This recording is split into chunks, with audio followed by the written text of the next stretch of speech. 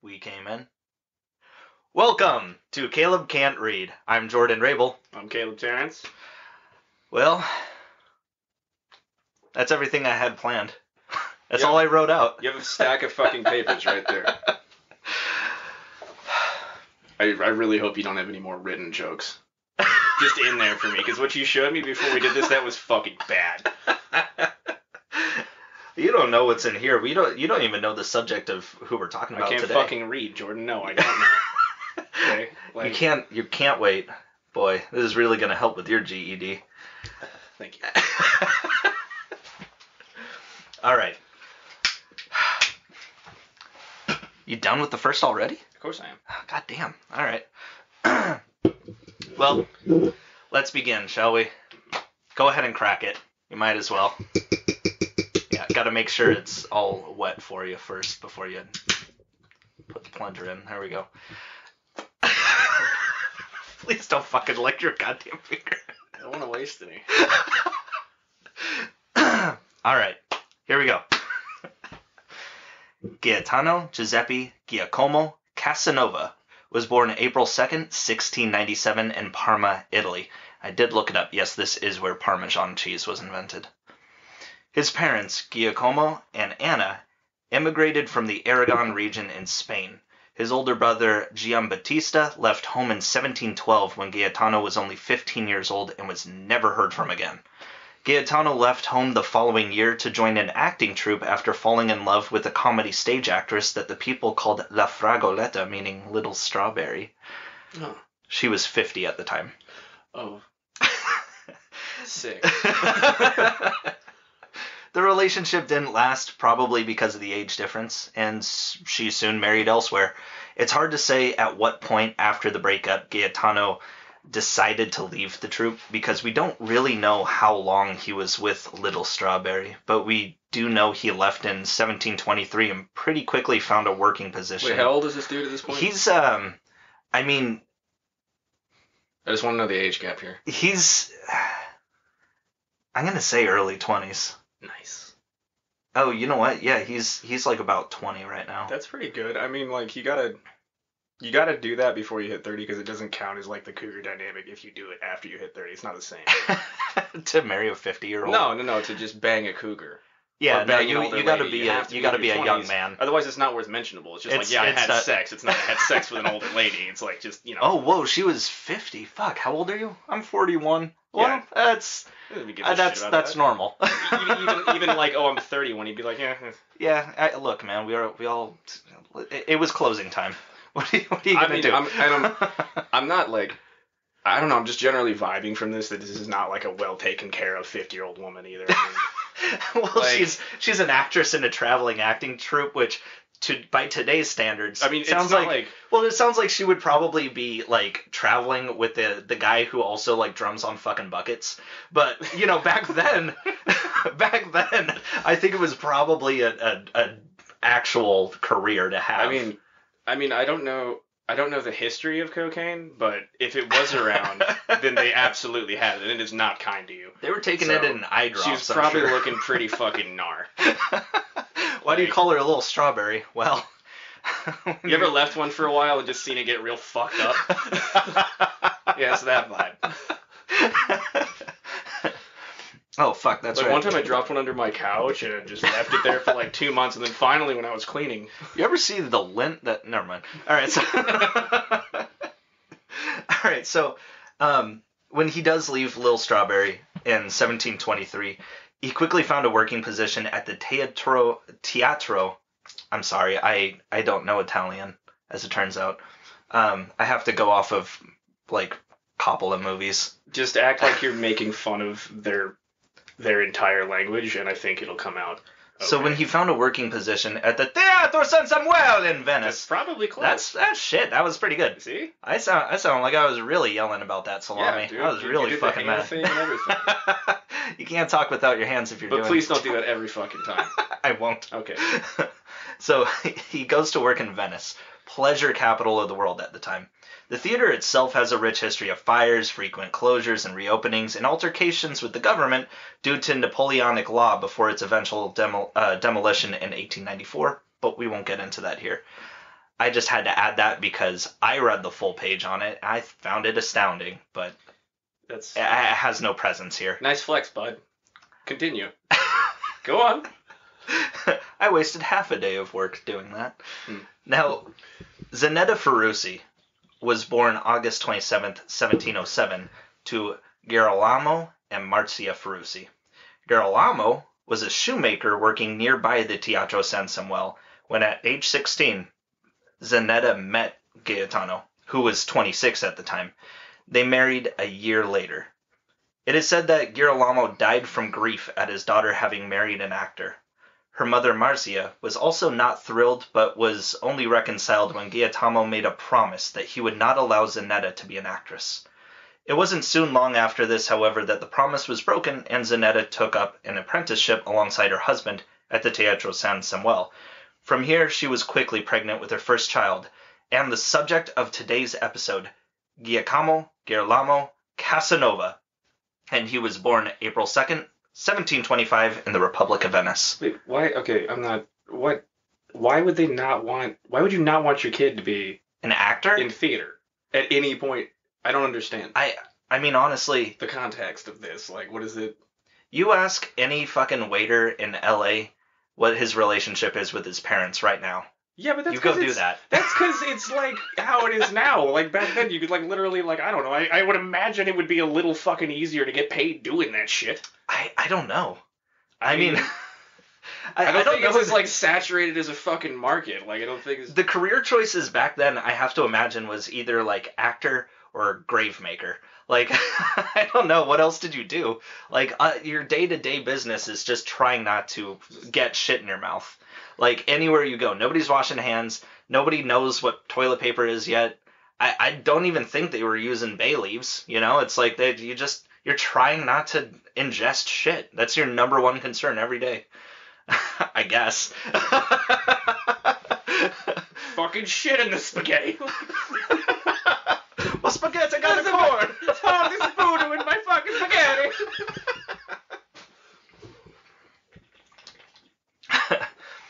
So, according to his later memoirs, Giacomo's father, Gaetano, suspected the proprietor of the Teatro San Samuel of being his real father, a man named Michel Grimani.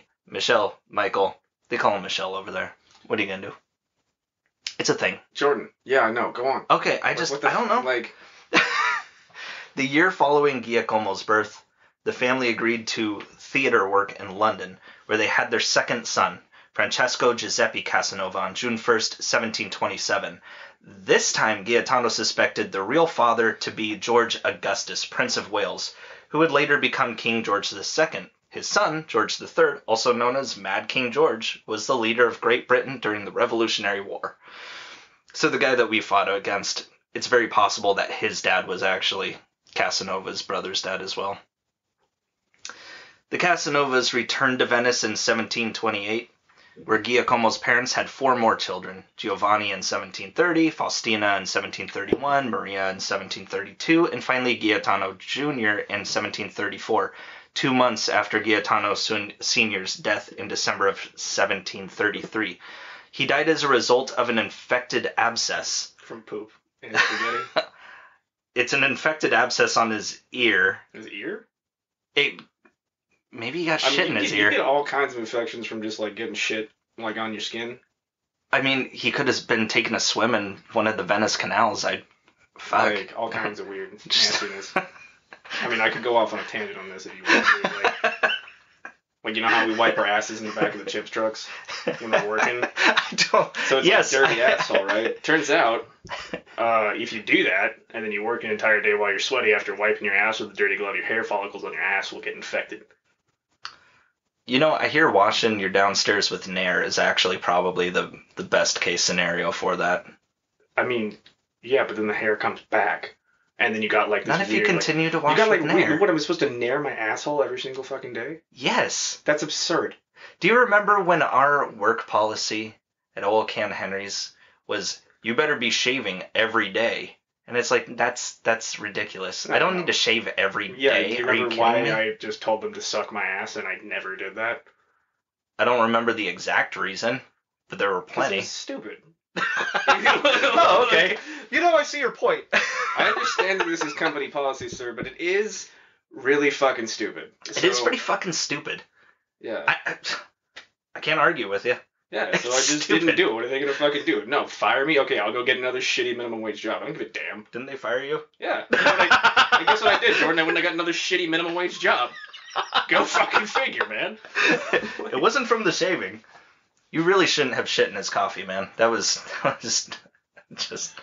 uncalled for. I mean, didn't you make a cake that says 2-week notice? And then we're gonna have to edit all this out because since nobody understands like, the context of the history there, like this is just a fat 5-minute chunk here. It's just gonna have to get taken. So go continue. Sorry. So he did die from an infected abscess on his ear. It killed him just 8 days after the infection started. That's a pretty quick turnaround. It doesn't. 2 days before his death, Gaetano Sr. called upon the Grimani family, proprietors of his former workplace at the Teatro San Samuel, including the supposed real father of Giacomo, and made the Grimanis pledge to watch over the rest of the Casanovas and promise that they would never become actors. Giacomo was just 8 years old at the time of his father's passing. I don't fucking get this. Go on. Sorry. Just everyone hates an actor. What the fuck? It's just carried on forever. Now, I fucking hate theater kids. As a child, Giacomo suffered frequent nosebleeds. The doctor blamed the density of Venice's air, but his grandmother, Marcia, believed it to be something closer to a curse. Without his mother's knowledge... Reasonable. Yeah. Marcia took Giacomo to the outskirts of town to a local witch. This is getting really nice. I like this. Go. Quote, "My grandmother gave her a silver ducat, whereupon the witch took me up and carried me across the room, depositing me in a huge chest, which stood in a corner." What the fuck is a ducat? It's a... Oh, I'm sorry, it says dookie. Yeah, they just traded straight silver shits. These people had a real problem, man. Ducat it's a form of currency. It's a silver coin. Oh, okay. My guess. Right, I don't know. I mean, I don't know. Witches take ducat, apparently. Move on. Let's go. Ooh, nutmeg and cinnamon.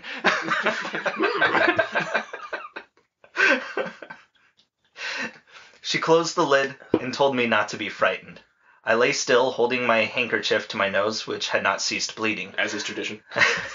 I could hear laughter, weeping, singing, screams, and cries going on outside, but loss of blood and stupidity made me indifferent to the uproar. By and by, the old woman lifted me out of the box, undressed me, and put me into her bed. She burnt drugs and muttered spells over me, rubbed my temples and the back of my neck with a sweet-smelling ointment, and gave me 5 sugar plums to eat. She told me I should get well, but only if I was careful not to tell anyone what she had done to cure me. If I spoke of what had taken place, she said, I should most surely bleed to death. End quote. As far as his relationship with his siblings went, Giacomo had probably the most interaction with his next eldest sibling, Francesco. Quote, I remember being in my father's room. A large crystal lying on the table attracted my fancy, and I put it in my pocket.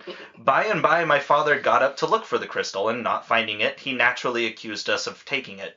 My brother denied this, and so did I, whereupon my father said, we should be searched, and the one in whose possession it was found should have a good beating.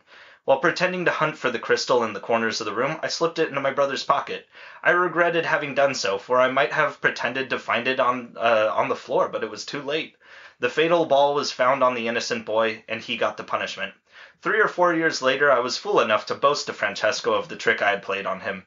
He never forgave me, and never missed an opportunity of revenging himself. In contrast, all that I could find about what Giacomo had to say about his youngest sibling, Gaetano Jr., was, my youngest brother was a posthumous child. He took holy orders and died in Rome about 15 years ago.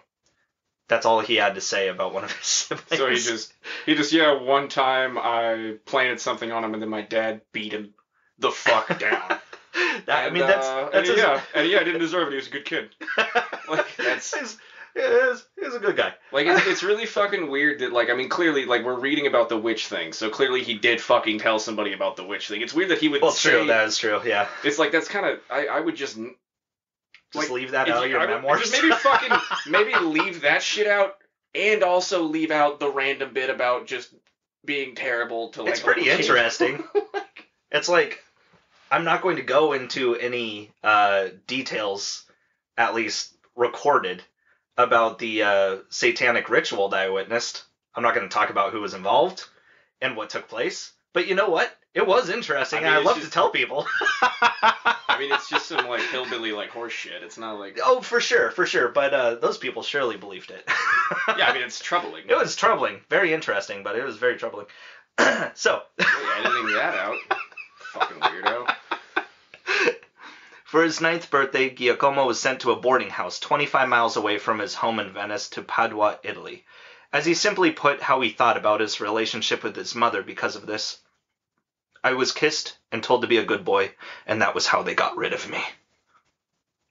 It's a bit dramatic. Yeah, right.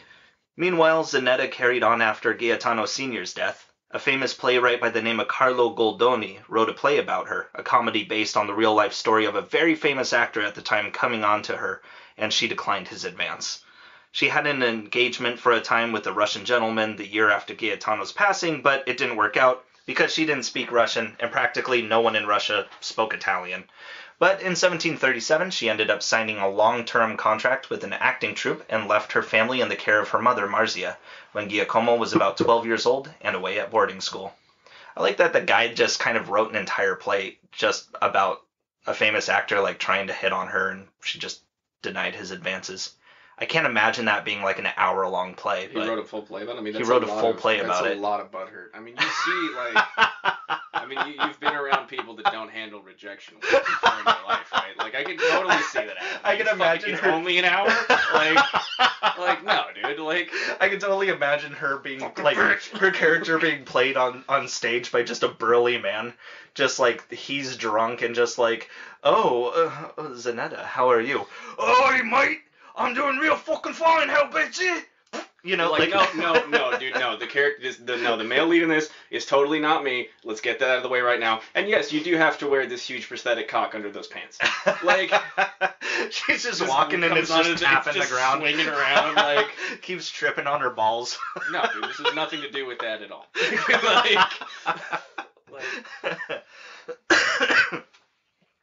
His time at the boarding house was anything but great for Giacomo. As he described it, night was made hideous by quantities of huge rats which ran about the floor and turned my blood cold with terror. So he applied to live and work directly under the tutelage of his head instructor, Abbe Gozzi. It was at his residence that he came unto his first sexual experience when he was just 11, not by the abbot. You see, at first... Thank you. At first... So he's got this maidservant there. And you see, at first she was just helping him undress and get into his evening clothes, but soon she was grabbing around and he was fucking molested. Fuck, all right. I hated how you said that. It's how he describes it. He tries to pass it off like with that inflection. Dude, that was rough. It's way worse when I have to look at you when you do it. By the way, like people aren't gonna fucking understand that. That fucking hurt. You fucking you read it and he tries to pass it off like he was such a pimp from a young age, but motherfucker, you were 11. You got molested. That's not your first raw sexual experience. You were a victim. I mean, like yeah. I fucking and it's terrible. Like he really passes it off like, oh, I've always had a thing with the ladies, and it's like, no, you were a child. You were wearing one of those weird fucking Italian gowns, weren't you? That you wore up until you were like a teenager, and then you wore more frocks or whatever. But like you were a child. You're like, look, man, I get that, like. The kid's not supposed to be like a man yet, but the dress thing is a bit weird. Like, I feel like we're going a bit hard in the other direction here, and we don't need to be. He didn't need to wear the lipstick and blush, but, you know, yeah, it's... Such was the times, you know. Yeah. Oh. Why? Why did you go there?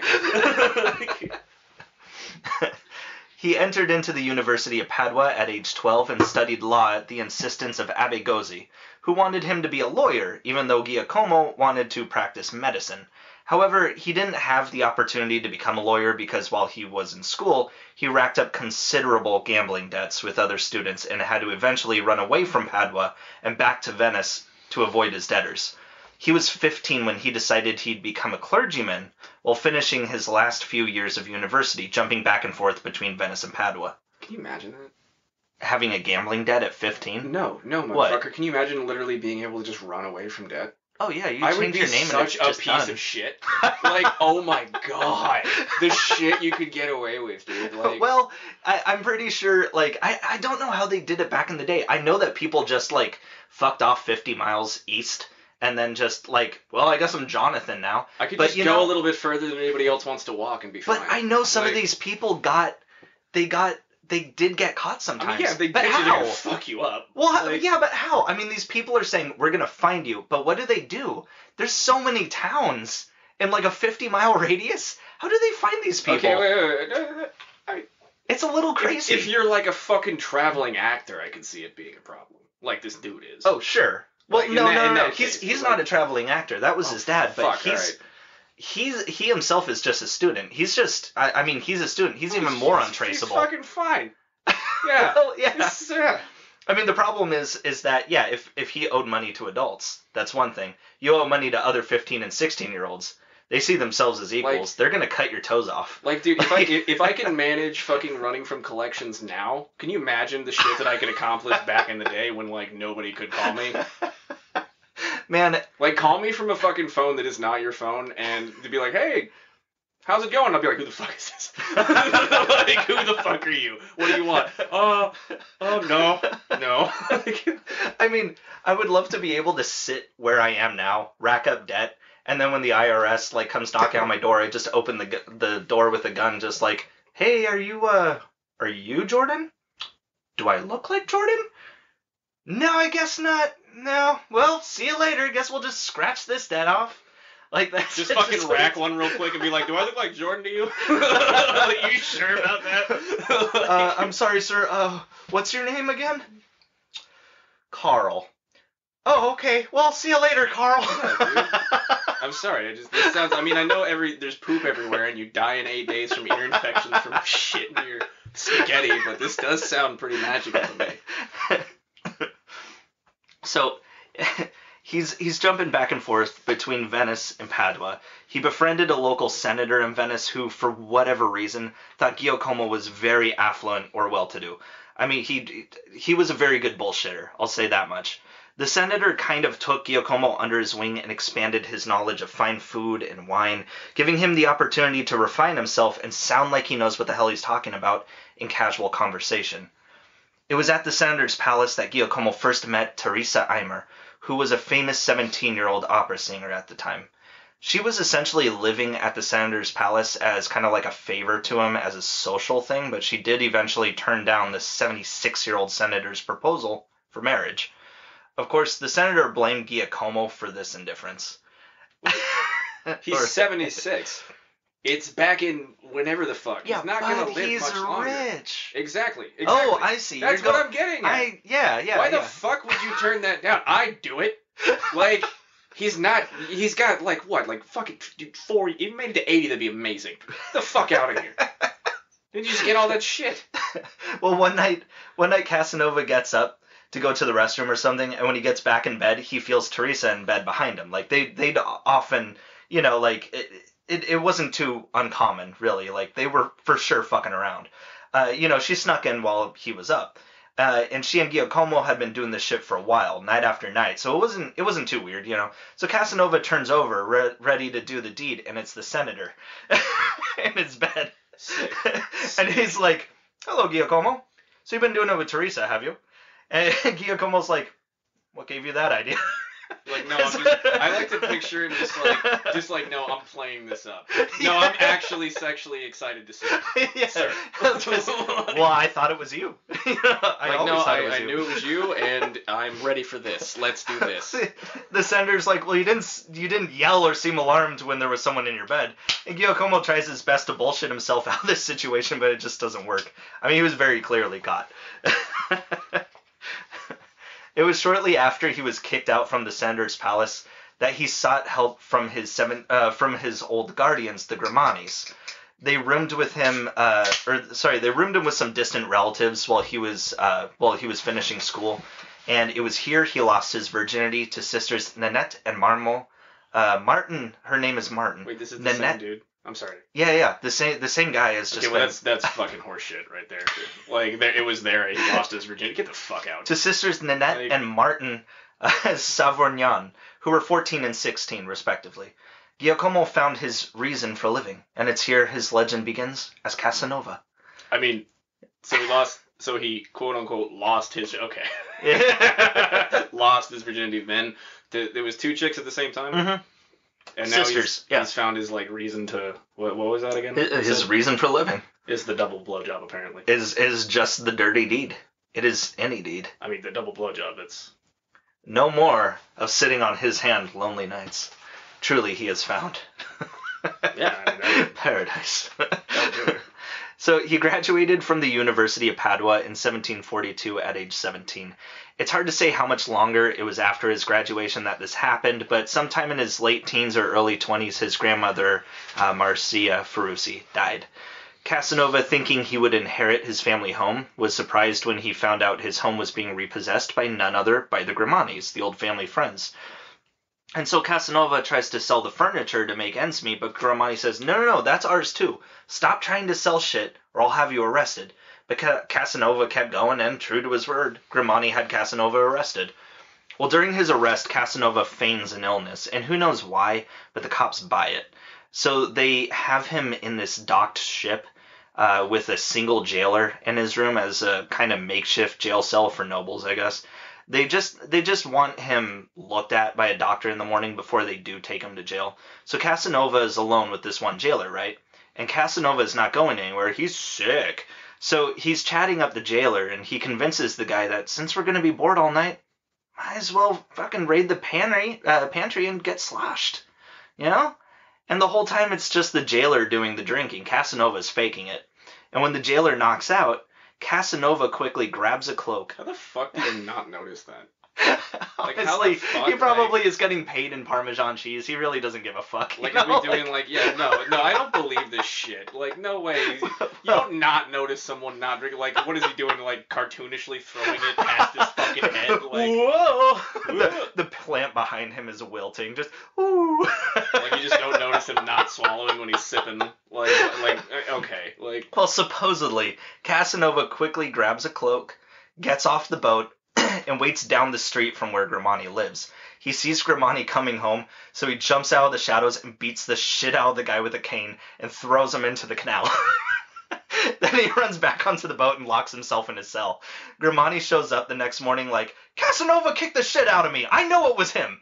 And Casanova is just like, I was here all night. I was being watched the whole time, fucking right? Gaslight. And he's like nudging the jailer who passed out the night before, and he's just like, right, yeah. This guy's an asshole. He is an asshole. Fucking, that is advanced assholery. Shit. Well, after he got out of jail, Casanova jumped between different clerical jobs in different abbeys. He still had that training of, like, godship and stuff, but he was very clearly not living the life. He was leaving each abbey for just a multitude of petty reasons. His mom got him a job at one abbey, but he turned it down after basically his orientation because he didn't like their rules.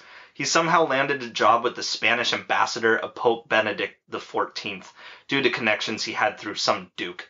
This guy had connections to the Spanish crown. He almost immediately fucked this up by meeting the Pope. Casanova meets the Pope and is asking him if he could be given special allowance to read the forbidden books. Also, could he just skip having fish on Fridays? Like, he just doesn't want to do that whole thing. Like, no meat on Fridays.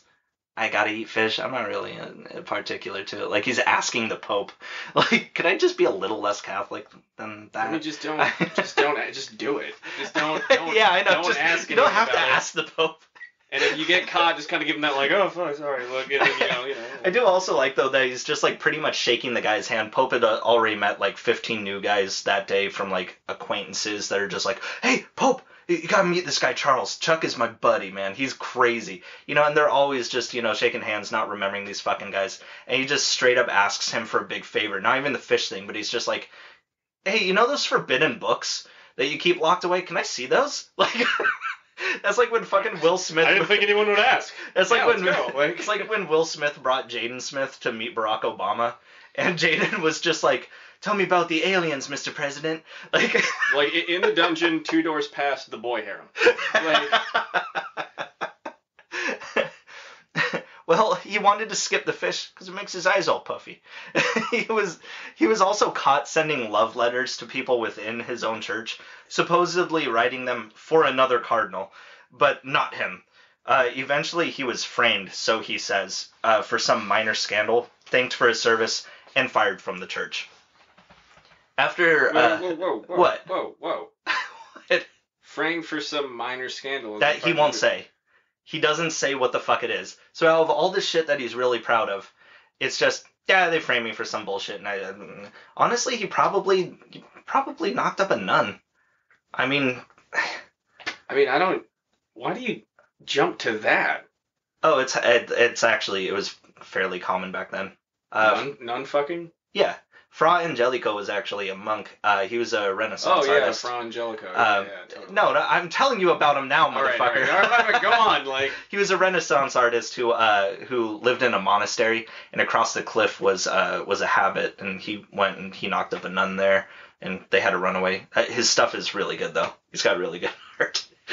But anyways, right. So look, you don't have condoms. What are you gonna do? No. There's no way he fucked a nun. I mean, he's not going to be like, I got framed for fucking... Like, really, you think this dude that is so proudly proclaiming that he got diddled when he was 11, and then he lost his virginity to, like, 2 chicks at the same time, man. Like, you fucking tell me if he knocked up a nun, he wouldn't just be like, yeah, I fucking knocked up a nun. I made her call for Satan. Like... But... No, that's a fair point. I don't know. So it couldn't have been something sexual then. I don't think it was anything sexual. It was probably something like... Probably stole a bunch of shit. Yeah, he probably did something like real embarrassing, like, you know, like, he probably just got, like, real wasted and got found just, like, hugging a toilet with his fucking pants down. It was on Friday. He's got, like, a plate of fish next to him, and they were just like, that's enough. Get the fuck out of here. Like... He keeps taking that wine that you're supposed to sup from his blood or whatever. Yeah. Probably taking that and like fucking like putting Welch's and watering it down and shit. Like the Pope's in there marking the fucking wine bottle. Whatever it was, like, I bet because he glanced over, I bet it was fucking like so horrendously stupid and shameful. It probably was, yeah, actually. Yeah. Nothing proud there. Guys, I'm gonna tie the Pope's shoelaces together. It's gonna be really fucking funny. Yeah, but no, even that he would have wrote about it. No, it really does have to be something really like, fucking bad. If we had to bet on this shit right now, I would say that like dude definitely just like got wasted and then acted a fool. I'd say theft and he got caught really stupidly. Yeah, I mean, a fair point. Like, I mean, nobody likes to go back to that or glaze over those points in their life where you fucking, you know, you're at a party, you go throw up in the toilet, you raise your head out from the fucking toilet. Oh, I'm in my home toilet. How'd that happen? Let's never find out. Like, I mean... Or is that just a me thing? No, I mean, hey, Caitlyn Bennett got famous for something, you know? She's that AR-15, look at all this the one global who shit warming. Her pants. Exactly. Yeah, the pants shit lady. Yeah. She thinks she's famous for all these conservative talking points, but in reality, you know what? I bet he shit his fucking pants. When people throw toilet paper and diapers at her at every college she goes to. That's so good. You know what though? She holds her head really high with that, and it's something to admire. I mean, she really does not care. I've heard from multiple. It's fucking horseshit. I've heard from people that didn't actually happen. Like she did not indeed shit her pants, but I'm so on board with this. Oh, I know. Yeah, no, it probably is. That photo probably isn't her, but I'm all for just. Yeah. I mean, your career is literally just like taking advantage of making a spectacle for dumb fucking people and taking advantage of them and getting paid while doing nothing for society. Yeah, fuck you shit your pants. Her fan base doesn't give a fuck, you know? Like, yeah, no, yeah. She knows that. Deny global warming again! Do it! He's got diapers and a t-shirt cannon and just fucking don't. Just fucking idiot. Oh, god damn it, man. She's gonna get voted to something official one of these days. Oh, fuck, man. That really fucks me up. Yeah. Anyway. Yeah. And we're gonna be yelling about her shit in her pants. It's gonna be fucking magical. By the way, listeners, I don't have COVID or any other kind of lung disease. This is just how I laugh, I get into coughing fits. It's happened my whole life. There's nothing to say about it. Yeah. Yeah. It just sounds terrible. It sounds like sketches death. me out. God, I love it when it's good and raspy.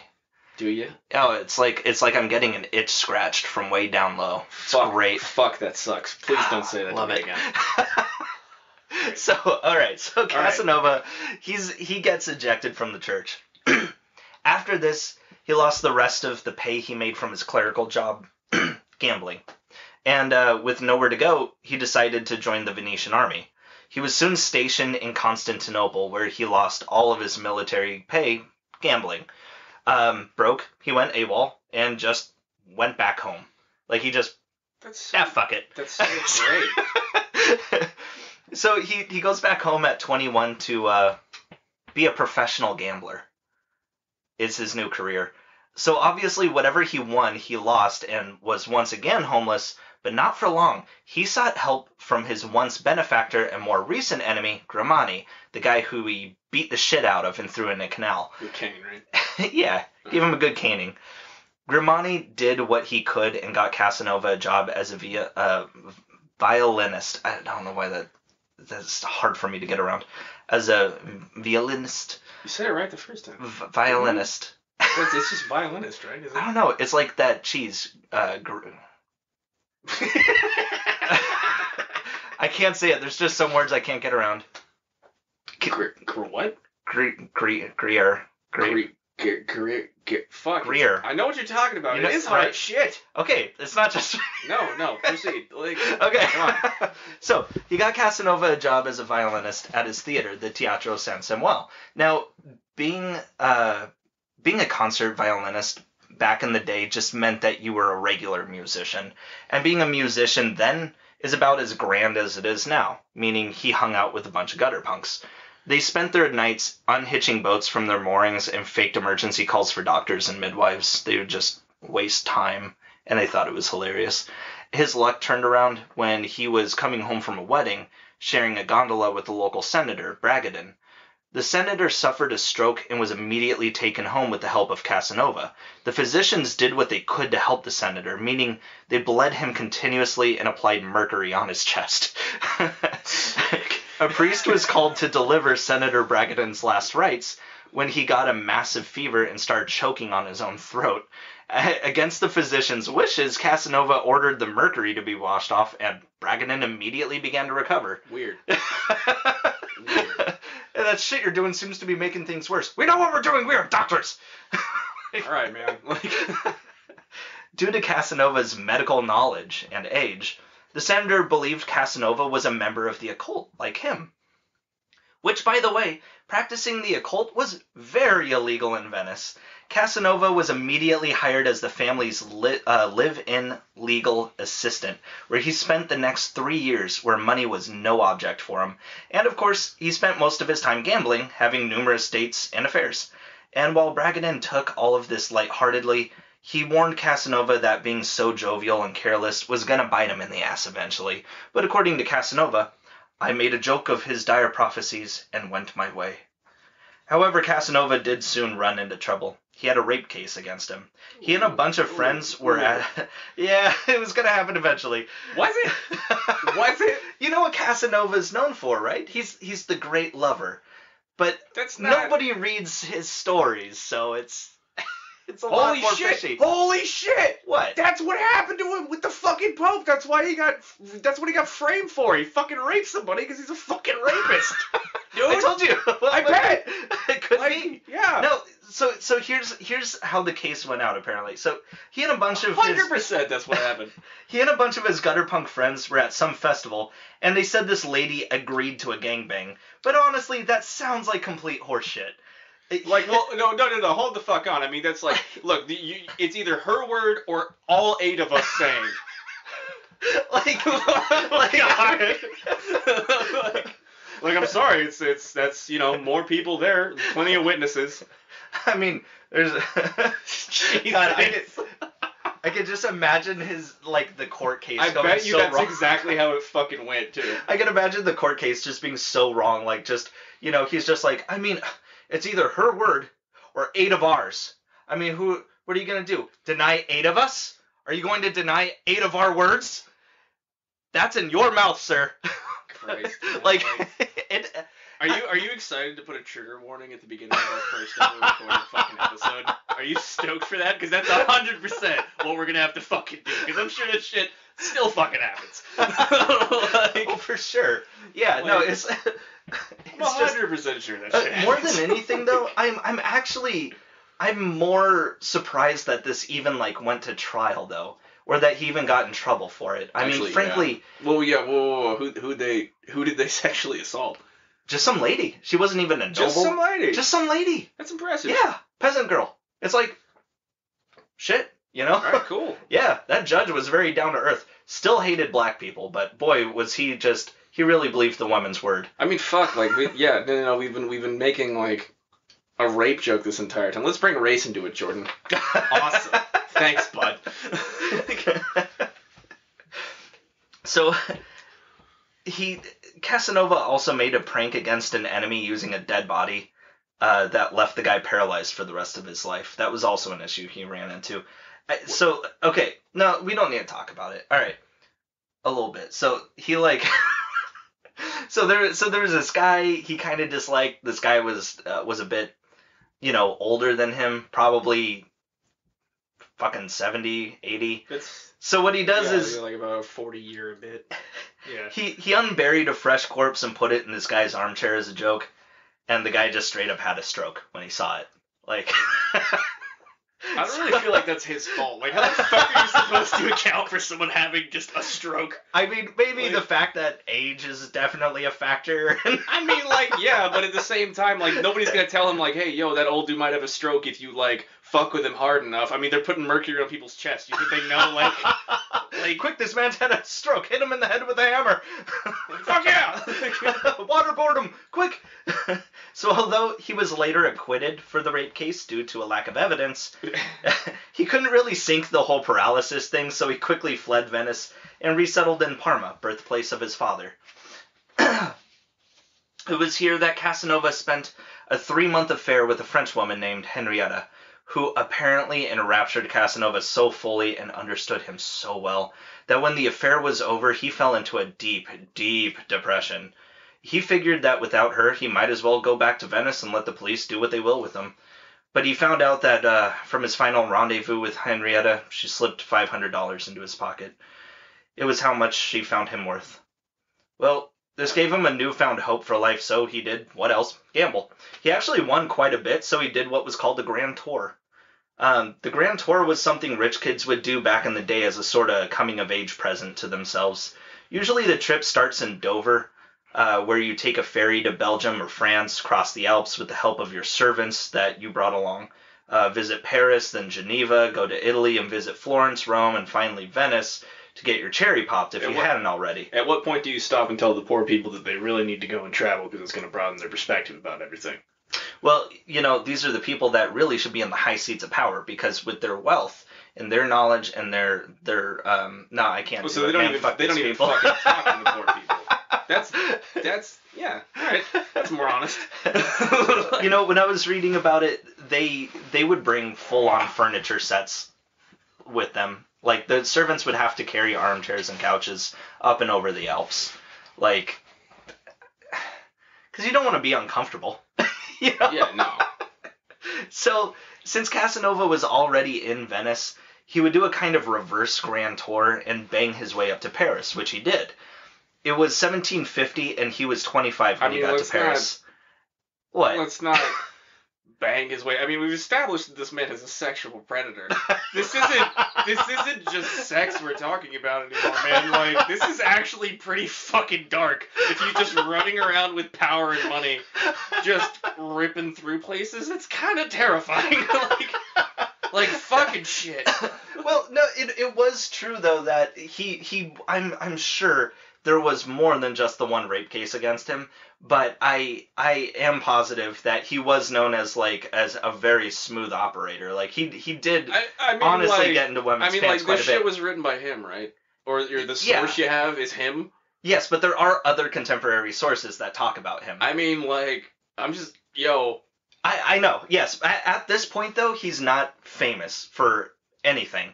So, yeah, maybe. You know? Dude, you think that's like, you think... No, so the Grand Tour. Alright. Like...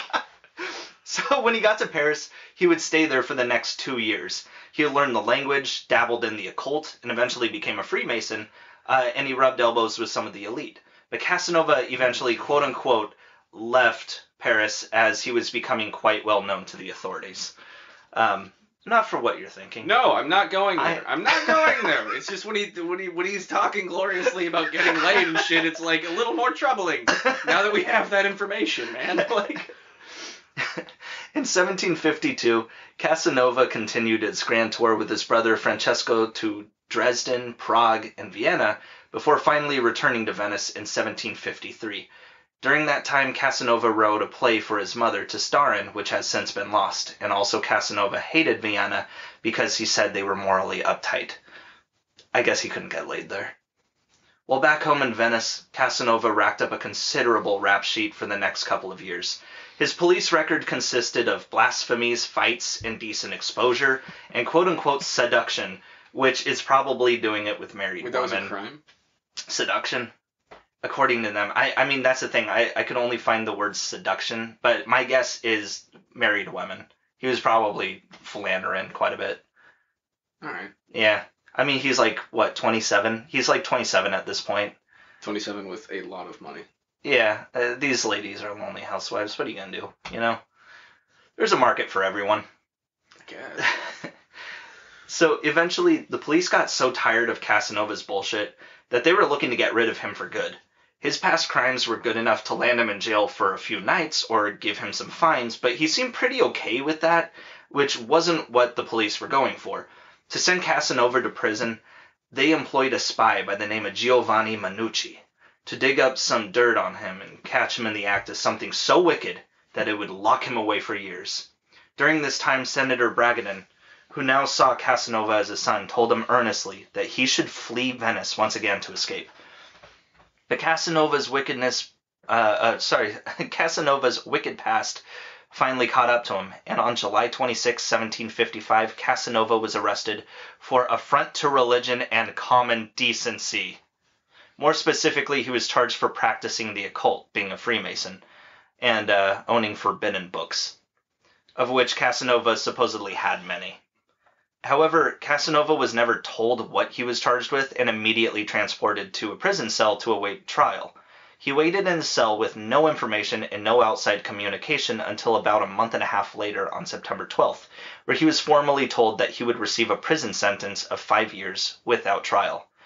The prison Casanova was held in was called the Leads, so called because of the large lead panels that made up the prison's roof. Awesome. During the winter, the cold air would pass through the panels and not protect the prisoners from the cold, and in the summer, the panels would act as conductors for the heat and cook the prisoners. This was actually the old original prison, consisting of only 7 cells and a part of the Doge's palace. The new prison was across the canal from the Doge's palace. At the time, there wasn't much need for the prison to have more than 7 cells because the place was built in the 1300s, and the punishments were a lot more fierce than trying to keep prisoners alive for an extended period of time. But eventually the new prison was built in the early 1600s when the police realized that they couldn't just keep killing prisoners, so the typical prisoner would be locked away in the new prison, while the Leads was reserved for prisoners of a special type. These prisoners were typically political prisoners, nobles, and defrocked monks. To connect the 2 prisons together, there was a limestone bridge built that was completely enclosed on all sides called Ponte dei Sospiri, or the Bridge of Sighs, built in 1603. It was called this by locals because instead of walking the prisoners on their way to the Leads just through the Doge's palace front doors, you would have to go through the new prison, cross the bridge, go through the interrogation rooms, and make your way to a cell from there. And the last look you'd have of Venice would be through the barred windows on the bridge. Once you got to the Leads, there was a good chance you would never see daylight again. Once Casanova was placed in his cell, Senator Bragadin began immediately looking for him. He knew he was in trouble, but if it was the police, he figured they'd probably just, up and off him. So he started inquiring at all the Venetian jails, and at the prison before finding out that, yes, Casanova was being held there. And this is just speculation on my part, but since Bragana and Casanova were such good friends, and finding out Casanova was being held in the leads of all places, I would guess the fact that Casanova never contacted him for help was a pretty big clue to Bragana that Casanova never had a trial. Well, Bragana, after finding out where Casanova was, began immediately looking for an appeal. He started writing numerous letters to the Doge to, if at the very least, give Casanova a cell in the new prison or give him some decent food or something. Because while the conditions in the new prison were probably pretty bad, the leads were downright neglected. As mentioned before, there were no windows, so it was completely dark, and it was still summer, so the lead panels were already heated. But according to Casanova, he had, quote-unquote, the worst of all the cells, where there was nothing but a pallet bed, a table, an armchair, and a flea infestation. After 5 months of being there, Bragana's letters to the Doge finally made a difference, and Casanova was given better food, warm beddings for when the winter would roll around, and an allowance from which he could order books from the guards. I'm sure if they had pornography back then, he would probably start, ordering that as well. I was assuming that was in the forbidden books. Probably. It was just like a fat stack of hentai. I can't imagine what his forbidden books really were. I'm sure a big chunk of them were probably occult related, but I don't know. It's just like stacks of his like personal notebooks, and he just has like poorly drawn naked women. Like just circles and dots. Stick figures with huge circles, like smiley face and big boner, and like they were just like, yeah, you're going to the no. So, one day, during an exercise walk into the prison garret, Casanova found an iron bar and a piece of black marble. So, okay, here's the thing. When I was writing this, and I was reading that he was in the prison garret, it's not really a thing that is used very often. I wasn't quite sure what the fuck a garret was. So I went into... What the fuck, yeah. So I went into... Well, so here's the thing. I went into Google Images, and I typed in garret, and all I got were pictures of redheads. So then I typed in... What? Why don't I know this? So I typed in prison garret, and all I got were mean-looking redheads. What? This is Garrett, and this is prison Garrett. Okay. Garrett's a common, Irish name. No, now I do. Oh, have you never known anyone named Garrett? I mean, yeah, I've heard the name in passing. Yeah. But no, I can honestly tell you, I've never once known or had a friendship with someone who was named Garrett.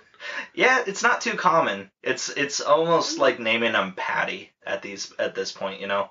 It's a very stereotypical name, but yeah, Garrett. I typed in for Garrett, all I got were just all these Irish kids, and then when I went into prison Garrett, it was just all I got was just a bunch of pictures of little redheaded Irish kids and on a watch list. So wait, did you ever find out what the fuck it was? I think it's a room. I mean, did you try switching from images to web? I did. I don't know. What are you telling me? It was still pictures when you switched to web? Like it was just fucking autobiographies of men named Garrett? People don't use Garretts these days. I don't fucking know what it is. It's a room. I kind of want to... It's a room. I feel like I can accomplish this immediately with a fucking Google search. What are you looking at books for, motherfucker? You got a phone in your pocket. Where's my dictionary? Who took my fucking dictionary? Don't ask me where your fucking dictionary is. No, the internet is what led me down this path. Alright, so, anyway. The Garrett's a room. Cool. So, Casanova found an iron bar and a piece of black marble. Seeing that no one was watching, he quickly stuffed the contraband into his pant leg and smuggled it back into his prison cell, where he hid the items in his armchair. Which I guess he also had. Fucking lazy boy. His escape plan was... Flea-infested, coon-covered lazy boy. His escape plan was fairly simple. He knew directly under his cell was the Inquisitor's chambers, which had a window facing a canal, which he could make his escape. He knew the whole place would be unoccupied because in a couple weeks there would be a festival that none of the prison staff would want to miss. So during the 2 weeks leading up to the festival, during the times that he was alone, he would sharpen the iron rod with a piece of black marble as quietly as he could. When the time was right, he would pry off the floorboards and make his escape to the room below. But 3 days before the festival, Bragadin's pleas were heard, and Casanova was moved to another cell that had a window and a view. He tried to protest, but the guards moved him anyway. No, it's really cool. No, I deserve this. No, I'm a rapist. Like, keep me in here. Hey, buddy, I hope you're happy, man. So wait, are you confessing to rape right now? Well, yeah, but look, fuck it. Yeah, no, move me to the window. How many people am I supposed to have killed to stay in this room? What do you want, fraud? You want tax fraud? The whole time he's just done sodomy. The whole time he's just looking out, he's like, it's fucking, all I have to do is get the fuck to the next town. Like, that's all I have to do. I'm just gonna move to the next town. I'm gonna start calling myself Garrett. No one will know who I am. Excuse me, sir, are you Garrett? Top of the morning to you.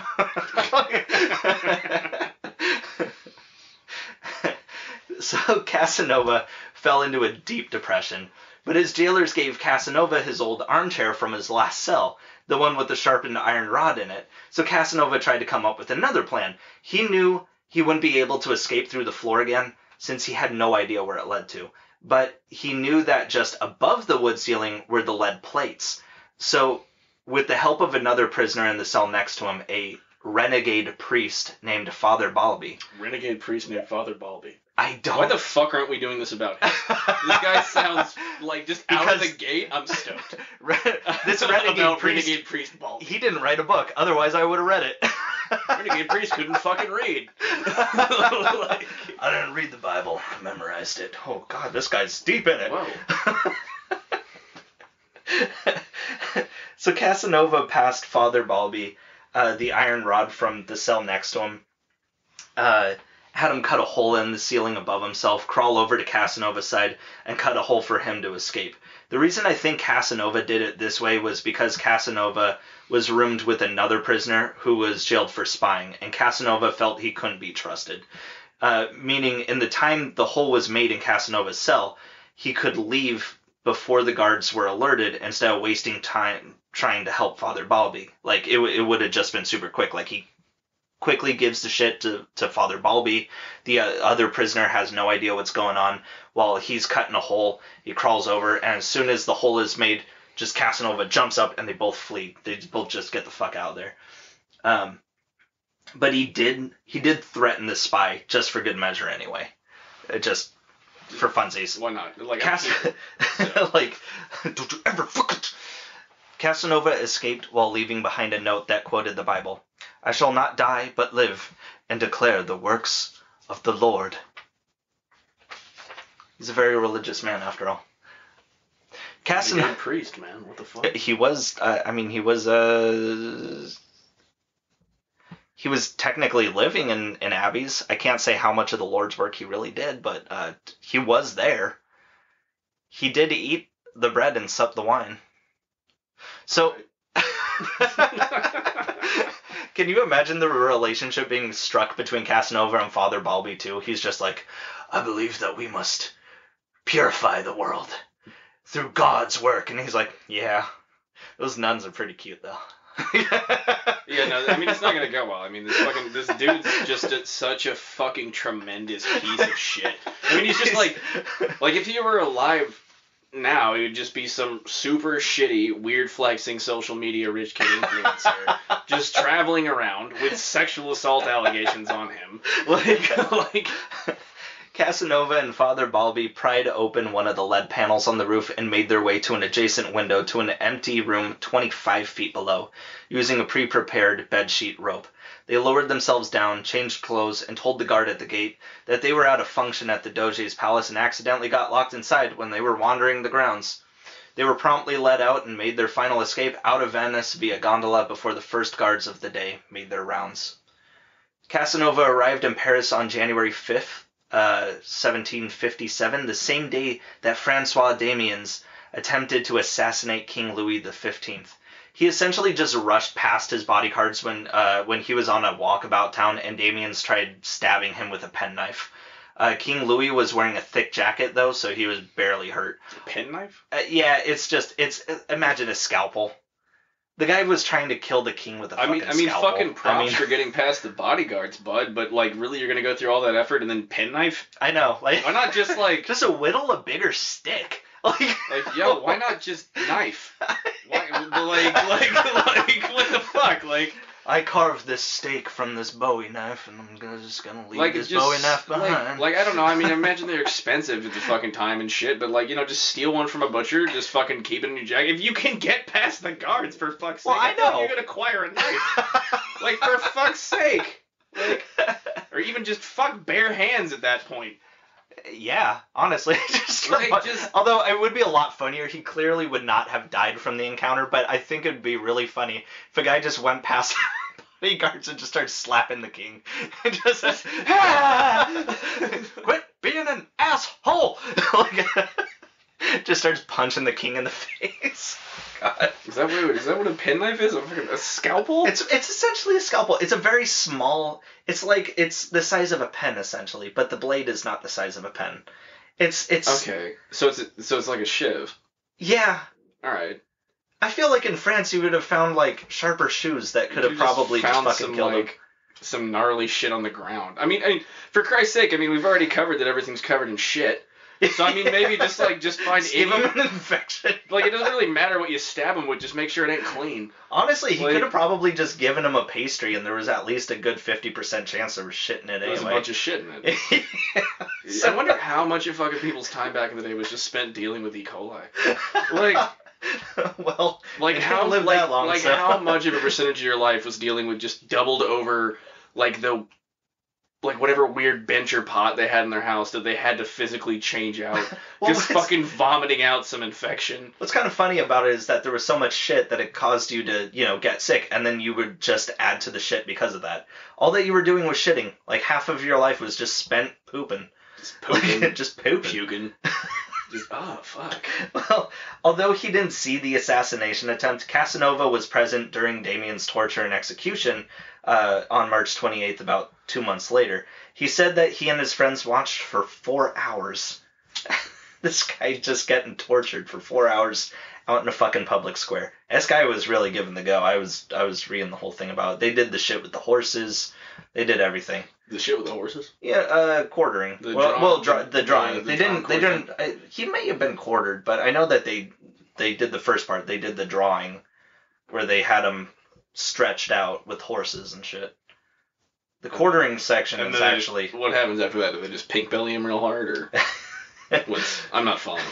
The drawing and quartering is usually the horses pull you. That's the drawing. The quartering is giving you a little less tension by cutting off your arms and legs. Oh, word. Wait, it doesn't just rip it off? I thought it ripped. If it takes. I thought it would just start ripping chunks off because they're just freaking out the horses and they're pulling real hard, so it starts. If it takes too long, shit. Everyone's got. It's like, yeah, it's like, it's oh, fuck off, we're losing this crowd, boys. Go ahead. You after a certain point, you've heard him scream a little too many expletives, and he said all that there needs to be said. It's like, just get to the next one, Yeah. I'm sure they had 5 other executions that day. There's no live leak back in the day, man. I need this. I can imagine somebody selling one of those tourist maps back in the day that's just oh, you're gonna see a guillotine right here, but down the street from there, alright, we got the thumb screws. Why is he Australian? Why is this person Australian? Fuck. Oh, wow. Props. It's a good Australian accent. No, I can't do Australian accents. As it turns out, if I try to do French, that's Australian. That's crazy. I didn't know that about myself. Yeah. Well, I know how to do Australian now. Just think of French people. I would attempt to do one, but it would just be. I'm pretty sure it would just be cringe-inducing because I'm pretty sauced. Do a black voice. No. What the fuck is wrong with you? Hey, tank everything.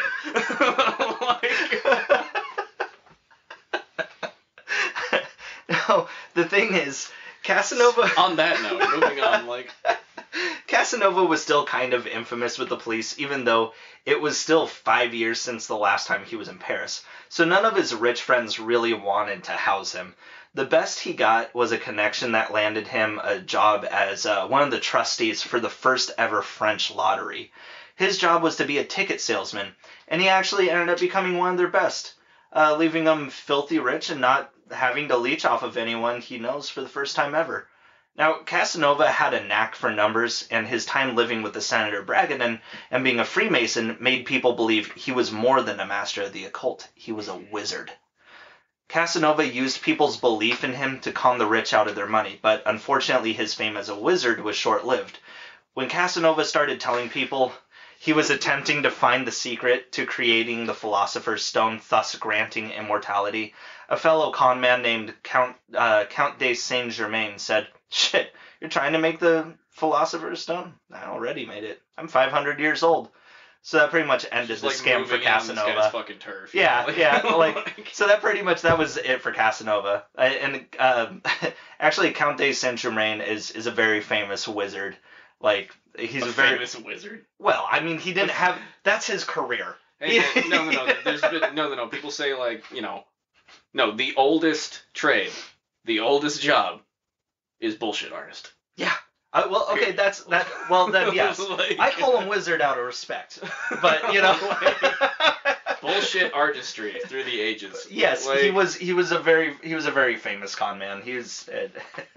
But I do like that he's just like one-upping his wizard story, just like, please, I did that. Just like, buddy, you think you're full of shit? Fucking no. Watch this. Hold my Parmesan. Hold my miracle cure. Well, you remember Teresa Eimer, the stage performer that he thought crawled into bed with him when it was really that senator? Amazingly, yes. So she had his daughter in 1754, but was imprisoned in Paris in 1759 for debts while Casanova just happened to be there. Instead of adopting his own daughter, Casanova adopted her son Giuseppe from her former marriage to another guy instead. No idea what happened to the kid. Casanova didn't write about any of this. So he left his former lover and his daughter. So much. And he's just like, the boy, give me the boy. Just fucking, but he didn't write about this kid.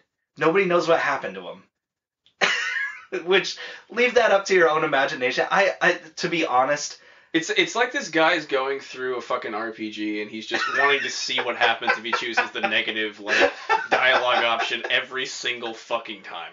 Like, I mean, to be honest, what I actually think probably happened to this kid was he probably thought he was hot shit, like Casanova thought he was hot shit, and he probably thought that he could take this kid under his wing and teach him to be a con man, and he couldn't, so he probably abandoned the child somewhere, honestly. I that's my guess, but that seems very Casanova to me. Like, if it's not mentioned, then it's super fucked up, and it absolutely happened. Either that, or he somehow knew that he could make $1 off of the boy more than he could the girl, and sold the child. I wouldn't put that past him either. I'm sure that just very open market. I'm sure very open market slave trading was happening every day. It's just like, hey, want to buy a boy? Like, all right, yeah. Go on. Mm-hmm. This one has all his teeth. So the 7 Years' War was kicking off, and the French government reassigned Casanova to being a bond salesman, where he failed really hard, taking out loans to try and save his business reputation, while also taking out loans to pay for dates and score prostitutes. Eventually, like all things Casanova, he ran into incredible debt and was thrown in prison. However, he was released after just 4 days at the insistence of an aristocratic friend. Unfortunately, just a short time after his release from prison, his friend in high places that got him a job as the lottery salesman got let go by King Louis XV and could no longer save Casanova's ass from trouble. So without hesitation, Casanova sold all his shit and hauled ass to Holland before the people he borrowed money from over the years could get a hold of him. But he never even made it as far as Holland, because he kept getting into debts and run-ins with the police along the way and had to keep changing plans so no one would know where he was trying to get to. Like, hey, you guys playing cards? Man, I hope they play cards in Holland, where I'm going. So, what's the buy-in? So he had to just keep fucking changing. Like, well, fuck, man, I guess Has Utah been discovered yet? Guess I'm going to Utah. God damn. So, eventually he ended up in Switzerland. Not too far from Holland, really. That's one country over. Yeah, I know that. I do. I'm guessing. Yeah. It's got to be one or two. Absolutely. No more than 3 countries over. It's not that bad. Yeah, it's like the same place. Looking back, he decided to become a monk and leave his life of wanton debauchery behind. Oh fuck! I'm sure that went fantastically. Well, luckily he slept on it and just overnight decided to just change his name and keep acting like Casanova. He called himself the Count de Ferruci. Ferruci was his mother's maiden name. And he did his usual thing of nailing and stealing from nobles. After a few years of this, in 1763, at the age of 38, Casanova went... He's only 38? Yeah, he's done so much. Murph, dude. Like, I've been to jail a few times. Like... He's like, no, I've been in the darkest dungeon in existence. Well, Casanova went to England attempting to sell the idea of the lottery to the English. I mean, it is a pretty good idea. These stupid people give you their money and, hey, maybe one of them makes a few dollars back. But, of course, he would be the president of this English lottery committee. Problem was, he didn't speak English, so he could only room with people who spoke either French or Italian. And, of course, he only wanted to room with young, beautiful women, so he put an ad in English newspapers for lodgings. And the plan worked. He left England poorer than he started, making no progress on his lottery scheme, and with a raging STD. He somehow managed to couch surf around the rest of Europe, trying to scam other countries with the lottery idea. Whoa. He even managed to hold an audience with the King of Prussia, Frederick the Great, and Empress of Russia, Catherine the Great, but with no success. Wait. Okay, can we back? Yeah. Can we go back? What's up with raging STD? Yeah. So I mean, he I know obviously like nobody hit the fucking like nobody's gonna be like, yeah, that's gonorrhea. Like nobody fucking knew that. Yeah. But like, yo, like you just cocked that shit back in the day and you just like troopered through it without antibiotics. Like what the fuck? Like probably did cocaine about it, but I don't know. Wait. He didn't exactly say what STD it was, but I'm sure he was like, that's not a beauty mark, Like, hey, that looks fucking terrifying. Yeah, it's probably something, but I mean, couldn't hopefully have that to a boil that guy. ate into my dick like a bite mark will heal back. Am I an X-Men? Nope. There was one time, though, when Casanova was in London, that he had a fallout with a Portuguese lover. Casanova bought a parrot and taught it to say, "Miss Charpillon is more of a whore than her mother," and put the parrot up for auction. So it just got to keep yelling this over a large crowd. That is... I do love that. I fucking hate this guy, but that is fucking gold. That's pretty good. That's... Yeah. He at one point almost got married before realizing that he knew his fiance's mother as a former lover of his from years back. Turned out his fiance was actually his own daughter. Whoa. The marriage was off, but to celebrate their reunion, they had a threesome with his own daughter and her mom. Horseshit. This resulted in him impregnating his own daughter. Whoa. The tale pretty much... I hate this. That anecdote, though, that pretty much ends there. He doesn't really talk about it after that. He's like, yeah. Anyway, he just skips over the rest of it. I'm pretty sure he just left. God. What the At least you could say you've never had it this bad, like what the God. Well, Casanova ended up in Warsaw, Poland in 1766, but was kicked out of the country because of a lover's quarrel between himself and a nobleman named Branicki, who both wanted to bang the same actress. They decided to duel, and Casanova shot Branicki in the stomach and survived, and Branicki shot Casanova in the left hand. Doctors recommended that Casanova amputate, and he declined and he got better. So that was a thing that happened. pretty gnar. Yeah. I mean, he built up that lead resistance in the prison. So, so I drink a little mercury every day. Exactly. He wandered around Europe a bit more after this before finally getting yet another STD in Dresden and decided, fuck it, I'll go back to Paris. I like that was the nail in the coffin for him. I like that was his, like, nail in the coffin, though. Like, he gets shot in the hand, has a threesome involving his own daughter, but then as soon as his dick burns again, he's like, I do miss home, you know? Just decides to pack it in. Yeah, no, that's a sign. Time to leave. I guess. Anytime you get an STD, time to move. Them's the rules. I don't make the rules, I just enforce them. Show me your penis. So he went back to Paris, but he was only there for a few months before King Louis XV set an order himself to kick Casanova out of France because of a scam Casanova tried to pull over on a noblewoman. He told this lady that he would be able to reincarnate her own soul into the body of a son, that he would, like, it would become her. Dude, I love that you could just say that to somebody and they'd be like, absolutely. Well, he had this background of being a fucking wizard, I guess, and he's like, oh, you know, and he's just, and this lady, though, like, I want you to imagine somebody being catfished. That was essentially his whole thing to older women. Like, later on in his life, he was very much like just old women loved him. And this particular old woman, he was just like, let me impregnate you, and your son will be born. It's going to be you. And it will actually reincarnate. I see where you're going. You know, you're telling me this right now, and I'm feeling a little loose. Well, so, like she was just gonna switch bodies as soon as the baby was born or something. But all of her friends were like, dude, no, he's just trying to raw dog you. And so now he was banned in Poland, France, and small municipalities here and there, as well as several warrants out for his arrest in capitals throughout Europe, which includes his own hometown, the Republic of Venice. In one last turn of desperation, Casanova figured he'd try his usual game of whining, dining, and fucking the elite in Spain, the only place in Europe he wasn't infamously known yet. Now, he did climb the ranks in Spain all the way up to an audience with King Charles III, but King Charles didn't really like Casanova, so he was kind of shit out of luck there. Casanova bummed around Barcelona for a bit before someone put a hit out on him, so he quickly bounced out of Spain and just headed for Rome.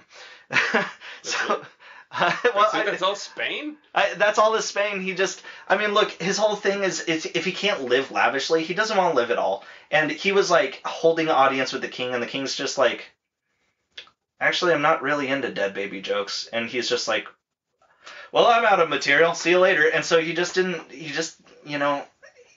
couldn't win over the guy. Honestly, that probably says better things about the King of Spain than probably the history of the king. Just like vibed out. He's like, you seem like a massive piece of shit.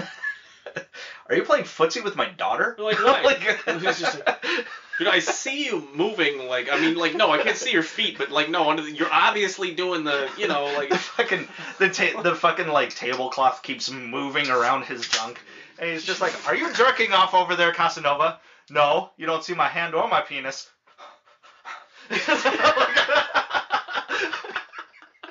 I don't know, I'm just getting weird vibes off the dude. Everybody's looking at him like, what are you talking about? It's fine. I mean, we can't see his hand or his penis. Why does this man smell like tuna and tap water? Oh. So, from Rome, Casanova started a campaign to allow him back into Venice. Like, just, you all know me, you all hate me, wouldn't you rather see me back home? He wrote legislators and gained supporters, and it actually worked. In September of 1774, after 18 years in exile, Casanova was able to return home. But Venice was different. His mom died almost as soon as he's back, and most of the people he knew were dead.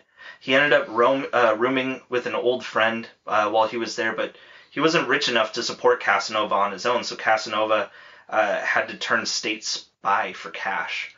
The thing was, he's 49 now, and he can't really go adventuring to be a spy. So he's pretty much just assigned to hang out at parties and listening to people talk about illegal shit they do. Oh my god. Yeah, oh my god. He just turns into a narc. No, like, this is the worst person. Yeah, he just reports noble people for a paycheck to the police. He's a rich kid rapist who's a snitch. Yeah. Yeah. Fuck him, man. Like, God. His years of cross-trekking Europe was starting to show too. He had smallpox scars. He had a sunken face. He was older and uglier, so no one would want to fuck him. And he didn't even make a lot from spying, so he couldn't even gamble. At 50, Casanova ran into a former lover of his, a stage actress named Irene, and their 9-year-old daughter, who he had a threesome with before passing them off to some pedophile baron friend of his. Whoa, you just glazed over that like it was about No, we can talk about it. All right. Now, it was... Is that another incestuous threesome? Yeah, that's okay, two. So we've got incestuous, rapist, con man, narc. Snitch. This is checking off literally everything on the fucking box, dude. Like, yeah, he. By the way, dude, he threw into the fucking water after beating him with a cane. That's attempted murder right there. Absolutely. Yeah, but he didn't die, so it's kind of funny when you look back at it. I mean, yeah, but all the poo poo, he threw him into the fucking, little, wherever he threw him, the water. That man probably died of an infection 3 days later. No, he threw him in a fucking poo poo river. That's what happened. He beat him with a cane, he threw him in a poo-poo river, he had incestuous sex, he raped people. This man's a monster. Going back on the river canal shit system there, I'm not 100% that it all went directly into the canals or that's where people emptied their buckets, but I'm pretty sure. Where the fuck where else were you? Like, no, I know, I'm just saying. But yeah, the first... Oh, yeah, that's running. I don't have to look at it anymore. The first threesome he had, it was like, hey, this is my own daughter, but hey, at least she's... Wait, fucking... I thought the first threesome was the well, yes, those were the quote-unquote virginity. Yeah. But no, I mean his first incestuous threesome. It was like, if it was his fiance, she had to have been in her 20s, maybe late teens. Really? Late teens at most. We're gonna be like, hey, no, I mean, come on now, let's be reasonable here. For this man, I mean, if he's his fiance, I'm sure she was of age to our normal modern standards. I'm just trying to say. No, man, because if she's a teenager, then it's still. I bet you she was fucking 15. But it could be. But here's the thing. All I'm trying to say, there's no other way for me to say it's less shitty for him to rape that child than it is for him to rape this child. No, it's fucking. She's 9. It's rape. It's not good. But fuck. Well, it was after 9 years of this life in Venice that Casanova tried his hand at writing, in the form of a big fuck you to Venetian nobility and their shitty attitudes. This once again expelled Casanova from Venice. This time permanently.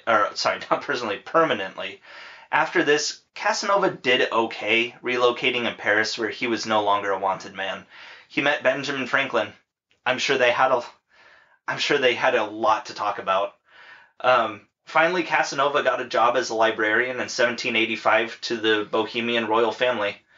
He had job security, good pay, but the job was boring. Contemplating suicide, he decided instead to write his memoirs to pass the time. Is that it? What? No. Oh. We're still going. I'm just saying. No, because he's not dead. It's just, he's an old man. He's thinking about killing himself. He just didn't do it yet. So Casanova first entertained the idea of writing about his life in 1780, but he actually started writing what would become known as The Story of My Life in 1789 when he was 64. His memoirs were completed 3 years later, but the stories only reach up until 1774, essentially ending when he was accepted to return back to Venice the first time. This ends the saga on a much happier note than his later life, as we now know. He wrote that writing the memoirs essentially for his own amusement really helped him get by in his later years, but by the time he completed the work, he started having second thoughts about publishing. Huh? I said, oh good, I'm glad he was comfortable. I just want him to be happy. What the fuck, man? God. By the time he completed the work, he started having second thoughts about publishing, realizing in hindsight just how much of a piece of shit him and his friends really were.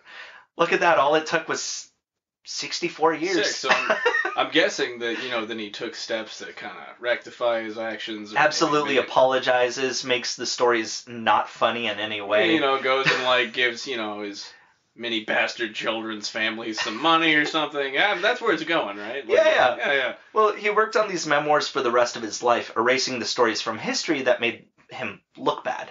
And by knowing the stories he left, it's easy to assume the real Casanova was an absolute monster. Now, he published several small works since 1752, about the same time he had a lengthy stay in Paris during his grand tour, but these were just odds and ends stories, like how he escaped from the leads, which was very popular.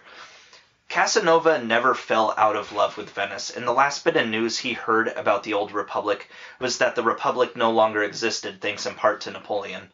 Casanova died on June 4th, 1798, at the age of 73. His last words were, "I have lived as a philosopher, and I die as a Christian." Yeah, so he died as a bullshit artist. That's what he fucking did. Like, God, what a piece of shit. He's a philosopher and a Christian. What more can he say? He was buried somewhere on the Bohemian royal family grounds, but the exact site is unknown. He died without publishing his memoirs. Don't want anybody pissing on it. Like, yeah. Well, that's a gender-neutral bathroom right there. He died without publishing his memoirs, but the manuscript to his works were held by relatives until they were finally published in French in 1822, about 24 years after his death. He wrote the memoirs in French because, according to him, French was more well-known than Italian. But I call bullshit because being French was seen as being a part of a high society, and he changed his name to Jacques.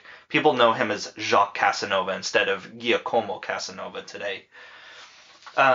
When the original memoirs were published in 1822, they were severely abridged, with many of the stories seen as too lewd for publication. So, of course, that meant that the naughty bits and pieces of his story were bootlegged across multiple countries and being translated in over 20 languages over the years.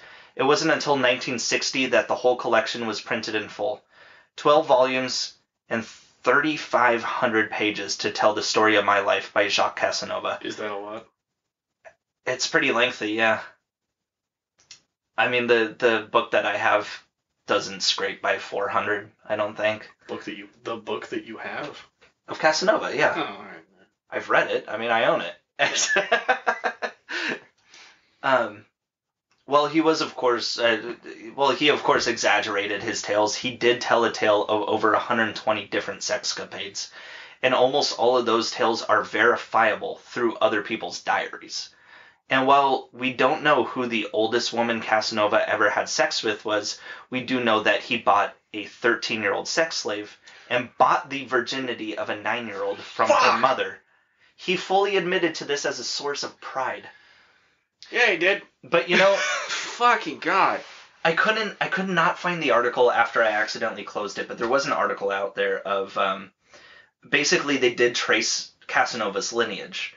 He did have multiple illegitimate children throughout the years, but they did find one guy who was like a businessman in France in the 60s or something, and, you know, his name is totally unrelated to Casanova, but they tell him, like, hey, you're one of the last living descendants that we could find of Casanova. And he was like, fuck! He thought it was like the coolest thing.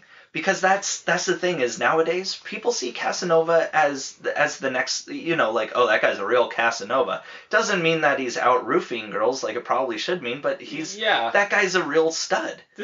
That man was a fucking monster. You fucking kidding me? With 13, whoa! I'm not gonna repeat it, but Jesus fuck. 9. But he bought the virginity, so it was okay. It's not like he's a monster. Okay, all right. No, it was a fair transaction. He did a fair changes it. What the fuck? There was only one punch left on that Subway card to get a free sub, you know? And that's as good as gold. My sources today. Oh. The Memoirs of Jacques Casanova by Jacques Casanova, translated by, I think, Madeline and Ernest Boyd. Random House Publishing, 1957. It's hard to say who translated it because they didn't give credit to people who translated back then, I guess. And Wikipedia. And that is the first episode of Caleb Can't Read. Did you have fun? I mean, yeah, I guess. So I started everything off by saying, like, could I really make a podcast about this? So I wanted to see, could I list 50 authors off the top of my head, and I did it. And I currently am researching the 13th episode of it, and so far there is not a single likable person Yeah, go fucking figure, man. I mean, anybody notable is gonna be some rich motherfucker, and guess what? They all suck regardless of timeline. As it turns out, tortured artist doesn't really mean that they've had it hard. It's that they've been torturing people. It's the torturing artist. All these people are horrible. Like, look, man, that one time I had to go to court for that thing, that was really hard on me. You know, like... He does kind of turn it around where he's just like, fuck, you know, man, do you know how hard it is to uproot, not your family? Like, hey, that was really scary. My life. Do you know what would have happened to my life if I got convicted for what I did to that woman? He always bitches about, like, how he has to travel away from the problem rather than face the repercussions, but every time he leaves, he's leaving behind multiple lovers and children that are his. Like, he always leaves these women behind. He's like, look, man, this is a huge emotional burden on me. I will say, so he did do this thing, though, that women fucking loved, and it was written in all their diaries and shit. He did take condoms, and he would blow them up like balloons and fucking let them go. And they thought that was the they thought that was the funniest fucking thing. Like, right, well, then I'm trying that tonight. I'm sure it'll go over fucking fantastically. Like... I mean, come on. And I feel like it was, it was more just kind of them tolerating it because he had money and power, and then he's writing out later on that, like, yeah, they fucking loved that. That was a thing they loved, that I wasn't like, Fair point. That I wasn't just like, because I'm sure the interaction wasn't like, oh, I'm paying you money, or, you're going to get things from me because I'm a rich person and, blah, blah, blah. Like, that's not just, like, an out-in-the-open thing that fucking happens, but it's implied. It's in, like, it's in between the lines there. You know what I mean? Yeah, so, I could just see him like, this man's, like, view of the world is going to be so fucking skewed just for the fact that, like, every interaction he has like that is so fucking leveraged by his money. Yeah, where everyone around him has pressure. Yeah, to it's please like him. It's like he asks a woman like, "Hey, you want me to lick your butt?" And she's just like, "No." And then he just all that she hears as she turns around is of like him clicking open his coin purse, and she goes, "Well, No, not. But like he doesn't have to deal with any of the shit that a normal guy does. You know what I do when a woman turns me down? I go, "Come on. Come on. Yeah. Come on." Yeah, I haven't seen that. No, you haven't, because I'm a married man. Because you have a waifu. Yes. Well, how do you think I got into it with Nicole, man? It's just... You just walked right up Come on. Yeah. I just walked right up to that one girl I was dating's sister, and I was like, hey there. We don't need to talk about that. Editing. Oh, the wonders of editing. Exactly. Any final thoughts? Any final thoughts? I mean, fuck this guy. Well, sure. I mean, no, seriously. I mean, I get it. Hey, no. I think you might be confused. Like, see, the man's an author. No. Fuck him. A philosopher and a Christian, Caleb. Fuck this rich kid rapist. Fuck him. He's terrible. He's a terrible fucking human being. And the only reason it's documented is because he had that inflated of a fucking ego. Like, he's the only one that published the story out of all the people fuck this fucking man. Like, like, everybody says, like, hey, what are you gonna do with a fucking time machine? Everybody's like, oh, I'm gonna go back in time and I'm gonna fucking kill Hitler. Which is retarded. Because, like, yeah, now you're back in time. Good luck. Like, you know what I mean? It's not gonna go that. But I feel like I go back in time, pretty easy chance I can kick his ass. Well, sure. A Frenchman in the 18th century, if he's not... I mean, I don't know the dude. Of course... No, but he's a nobleman in pre-revolutionary times. Like, maybe, I roll back there and he's like fucking like 6'3" and just like a unit. And I'm like, God damn it. And this is why women were into you. And I'm just like, oh shit. Yeah, no. All right. I will say this. In all the, like, etchings that I see of Casanova, like, say, blowing up a condom or anything like that, the dude... is shorter than the women that he's with. The guy I think was like 5'4", 5'5". No, that has replaced. No. If access to a time machine was had, I would kick his ass. I don't like him. He's a piece of shit. Like a fucking monster. A monster. We're talking incestuous sexual assault. Holy shit. Here's the thing. I have the first 10 episodes written out, ready to go. Yeah. For this first season. Are they all like this? No, but I do want to tell you, he's not the worst. Whoa! All right, man. Like, fuck. Episode 8. We're doing it. All right. Well, we have nothing more to say than fuck it. Salutations, I guess. Mm-hmm. Mm-hmm.